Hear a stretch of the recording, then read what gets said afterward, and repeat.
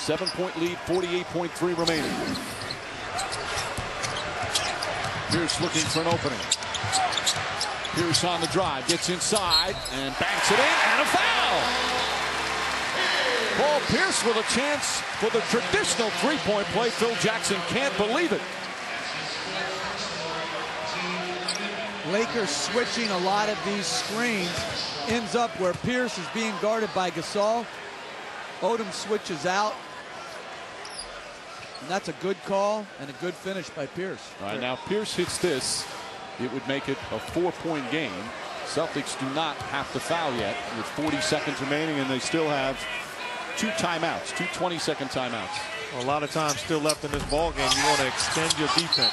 Ball knocked out of bounds. That it's Laker ball, but they're going to review it again. And how critical has this replay rule been? It actually looked like it went off Lamar Odom, and Rondo does a great job of getting into the paint area trying to get the offensive rebound. Yeah, but he fouls him. See, the problem is here, it's clearly off Odom, but Rondo clearly fouled him to knock it off Odom. Right. And that's not reviewable. Right. The foul isn't. So the officials are going to check it. Why not? It's the rule. It's an NBA Finals game. Even though it obviously extends the game, the rule's there. They've got to look at it. But you're right, Jeff. That's a hard thing. You're not going to call a foul on Rondo, but Odom touched it last. Rondo's so good on the boards. Now, obviously, he fouls here, but he's just such a pest.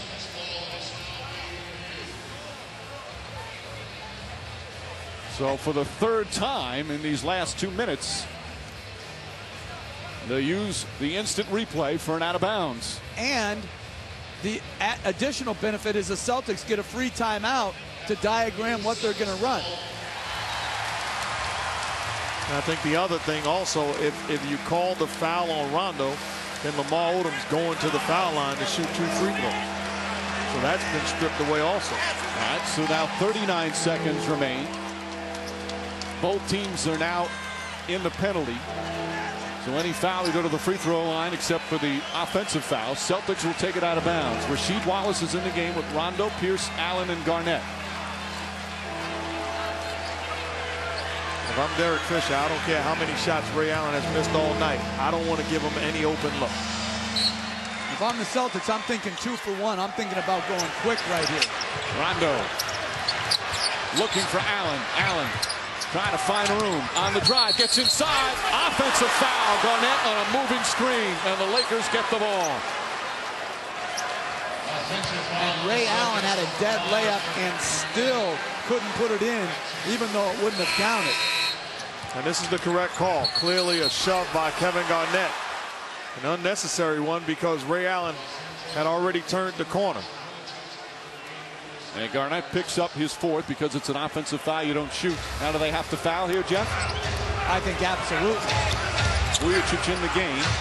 And I would have fouled Vujacic on the catch. He hasn't played. And there's the foul. Vujacic just coming in. He played 11 seconds so far tonight before coming in here now. So Sasha Vujacic, who was a big part of the team in 2008 when they lost to the Celtics, not playing that much in these playoffs. These are his first free throws of this series. In fact, his first free throws of the playoffs.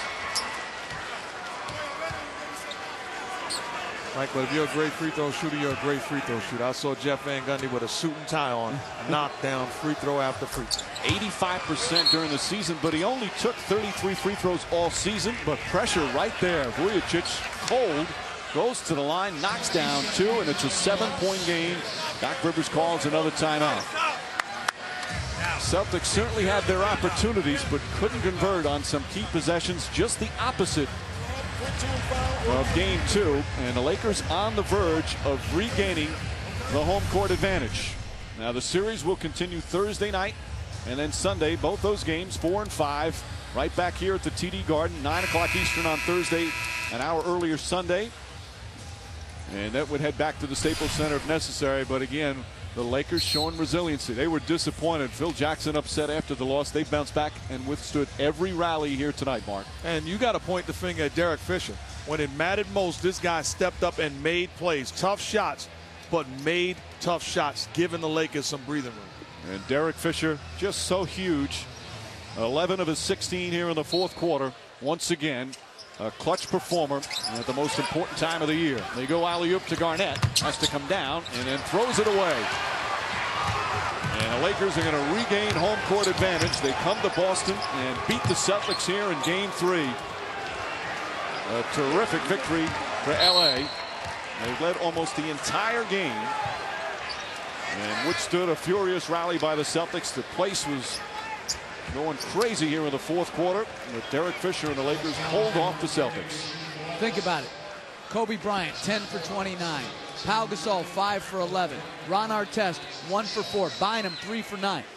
No starter other than Derek Fisher played at a really high level offensively, and yet they come out of here with the win because of Fisher's greatness in the fourth, and also because their defense was good and they built themselves a cushion.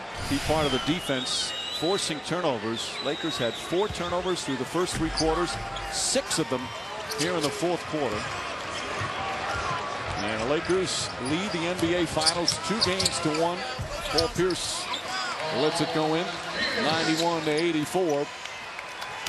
And a big road victory for Los Angeles. Silence in the crowd. Kobe Bryant and his backcourt partner, who played more playoff games, had more playoff wins than any starting backcourt in the history of the NBA, get another victory. Bryant and Fisher getting it done, especially Derek Fisher at crunch time. He's done it again. Come May and June, you can count on Derek Fisher as the Celtics walk off disappointed. Ray Allen 0 for 13 from the field, 0 for 8 from three-point range after that magnificent record-setting performance in Game 2. Well, let's go to that backcourt. It's done it again. Doris? Yeah, quite a combination, Mike. Jeff Van Gundy called the shots you made in the fourth quarter will shots. What would you call them? Sorry. Just faith, man. You know, I'm sorry I'm getting emotional, but, you know, we work hard in this game. And sometimes things don't go your way, but you just got to keep working hard, keep believing in yourself and in your team. And this is just a great win for our organization. And we're not done yet. We got a big game on Thursday night. Big win, but why so emotional? You know, I love this game. I love this team. I love this guy.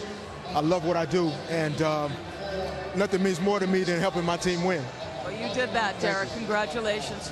Kobe, your backcourt mate, who you've always put so much faith in. You struggled out of the gates in that fourth period, 0 for 4.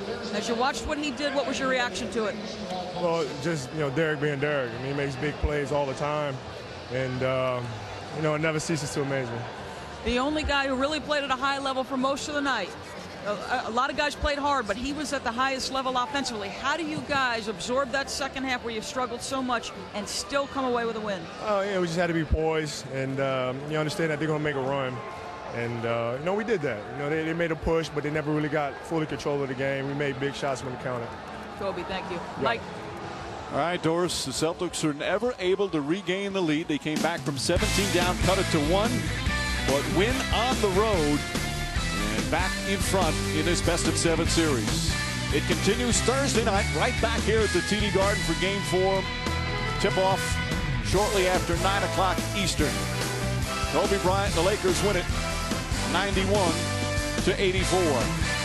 An emotional Derek Fisher with another superb pressure-packed performance. Final score, the Lakers 91, the Celtics 84. For Mark Jackson, Jeff Van Gundy, Doris Burke, and our entire ABC crew, this is Mike Green saying so long for Boston. Again, Game 4 Thursday night. Coverage begins at 8:30 Eastern, now except on the West Coast. Stay tuned for your local late news. Nightline and Jimmy Kimmel Live over most of these ABC stations.